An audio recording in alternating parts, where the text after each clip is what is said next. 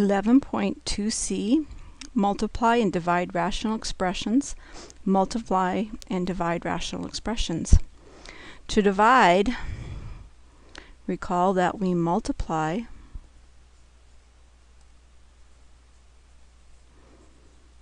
by the reciprocal.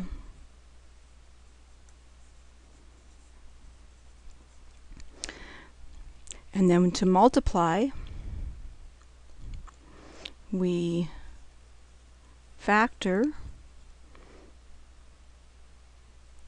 common factors, then multiply what's left over. This means we must first factor.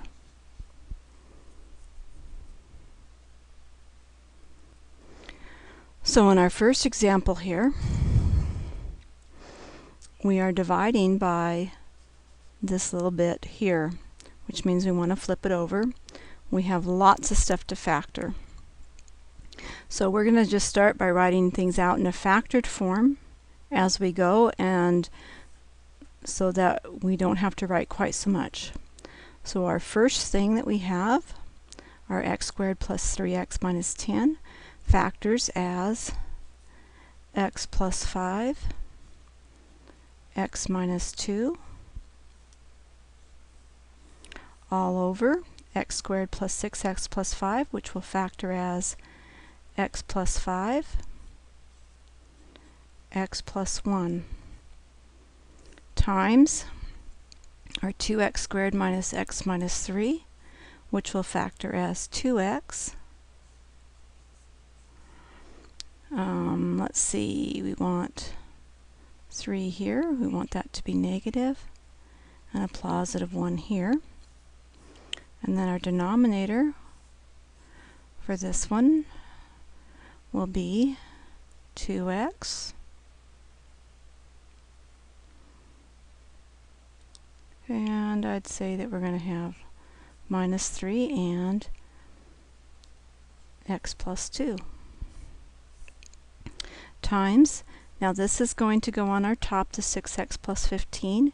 We pull out the common factor there, we get 3x, or 3 times 2x. Oh, I'm not getting it written. Let's try it again. 2x plus 5. And then our denominator will be the one on top, and that has a common factor of 4, which will leave us with 2x plus 5.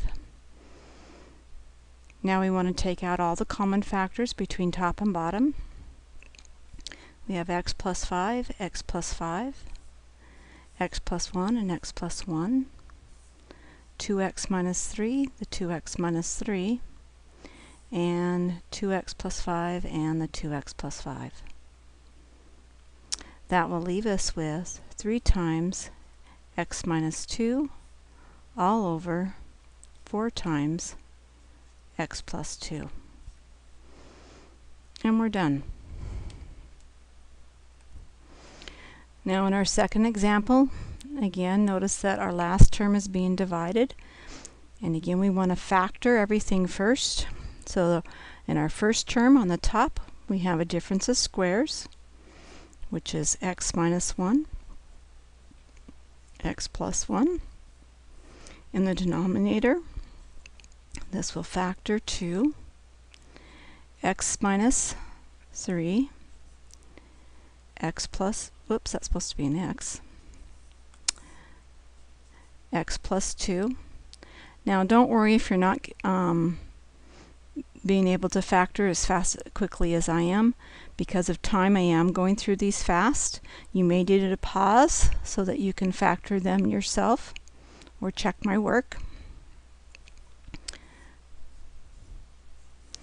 On our second term, the numerator, we're going to have 2x and x. And let's see, we have 15, so we're going to have 3 and 5. So we'll put 3 here and 5 here, and it needs to be a negative 6. Or in other words, a negative 3 plus 5.